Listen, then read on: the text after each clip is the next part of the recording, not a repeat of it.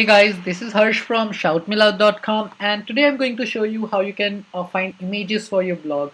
So basically what we usually do, I need a blog image, I'll go to Google, search for blog images, go to Google image search and simply copy a blog post. That's something that we have been doing from long, but this is not the right way to use images on your blog because you might be using somebody copyright images and that may lead to legal problem in future.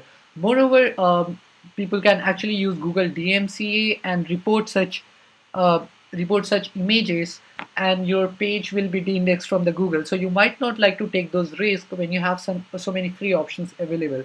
So today I'm going to show you how you can find images using Flickr.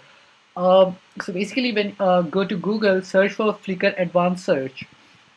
Once you're there, all you need to do is, so this is the Flickr Advanced Search page, and I would like to use an image for WordPress.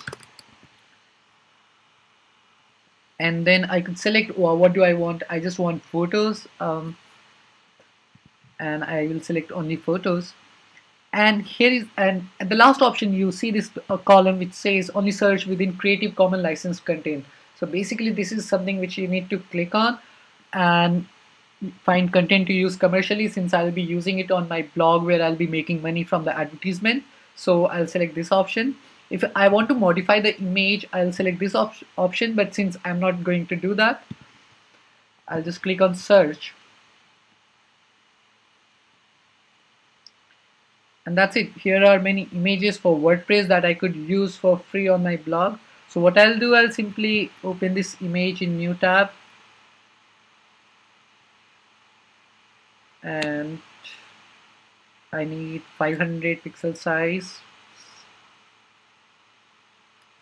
And that's it. I'll open the image in new tab. I'll save the image and then I'll upload it on my blog. Though one thing which you should always do, you should always give credit back to the place where you downloaded the image from.